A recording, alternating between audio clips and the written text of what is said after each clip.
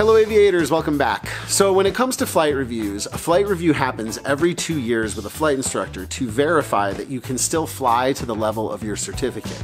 You can still perform the maneuvers to the level of your certificate, but also that you still know the knowledge related to all of the things you had to pass on your private pilot or commercial pilot test.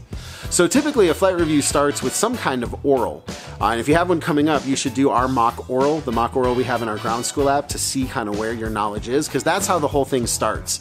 And then I actually have a concrete plan for how I execute them, but before I tell you what that is, because I don't know how everybody in the world does it, let's talk about some of the highlights that I'm almost certain people will hit. After all, loss of control is the leading cause of aircraft accidents, so I can almost guarantee things like slow flight, things like stalls, things like steep turns, those kinds of things will be on your flight review.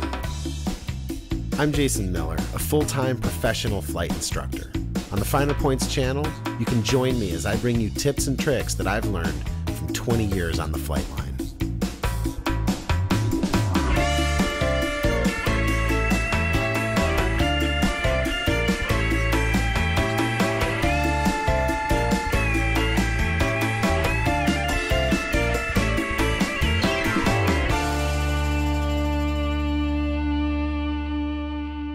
All right, you guys, when we're out here on flight reviews, we're going to go through the normal suite of maneuvers to make sure that you can control the airplane. Remember, loss of control is the leading cause of aircraft accidents, so you will definitely see steep turns, you will definitely see slow flights, you'll most likely see stalls, and then we'll move right into emergencies.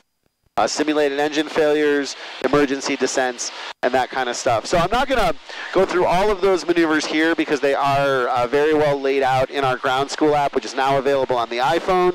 Has a free 2-week trial if you get it before the end of the year. But I do want to point out a couple of the finer points. Like, remember, for example, that any time you're flying in slow flight or preparing to stall, right, when you're flying at a slow airspeed, but you're holding your altitude, then you have a high pitch attitude.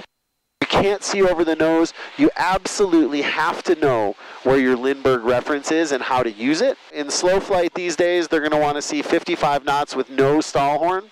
So there you go, there's 55. Right rudder is what we're looking for here. Can you use enough right rudder so that you stop that action from happening? Notice in your Lindbergh reference, you saw all that yaw and roll. You can't see over the nose, so you have to use your Lindbergh reference here. If you're unfamiliar with that, you should definitely download the ground school app.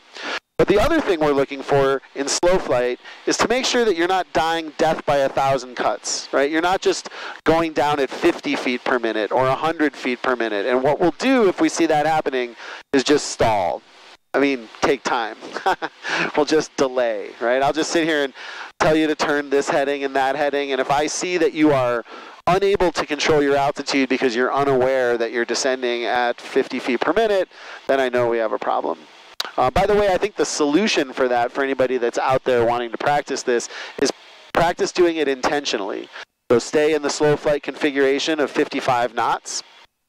Allow the aircraft to descend at 100 or 250 feet per minute, and then see if you can't fix that with power and right rudder. Remember, anytime the power comes in, you're going to push a little bit of right rudder so that there's no yaw on your Lindbergh reference, and you get that climb going. See if you can now climb at 100 feet per minute, right, at 55 knots. And if you can control the climb and the descent while maintaining an airspeed and a heading, you're doing just fine, and we would probably move on to stalls.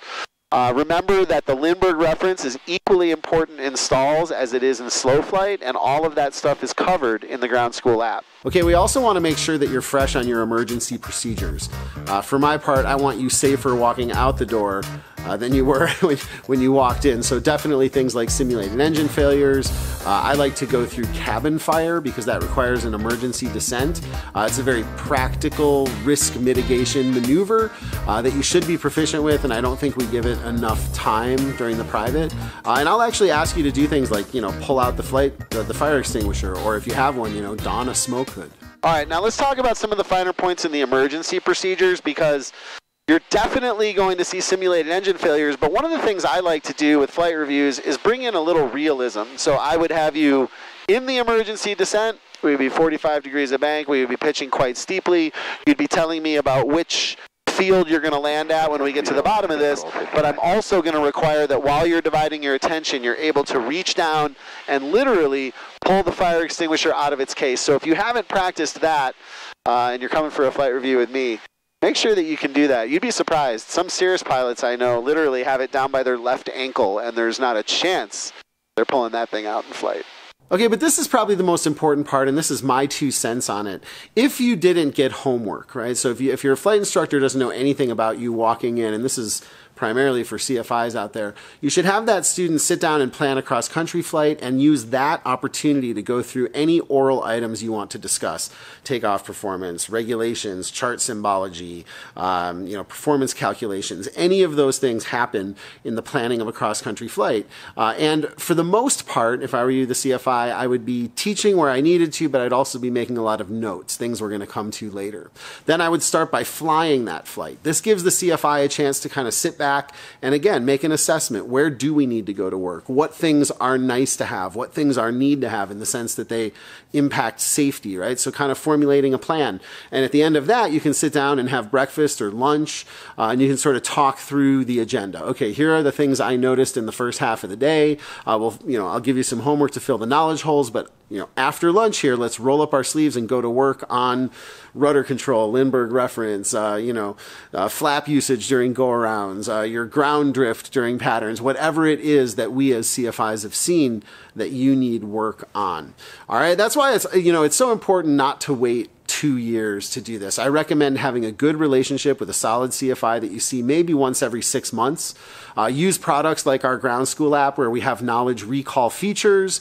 We have a flying section with tap target evaluations. We have mock orals. All of this ongoing sort of preventative maintenance will make sure that you are the best and most confident pilot you can be. Make sure you get your free 2-week trial of our ground school app. Our instrument course is imminent. You should just get a year subscription because the instrument course is coming and there's so much content in there already. Also, remember that when you renew your AOPA membership, you should select Pilot Protection Services. I'm Jason Miller. You guys are the best fans on the internet. And until I see you again, be safe and fly your best.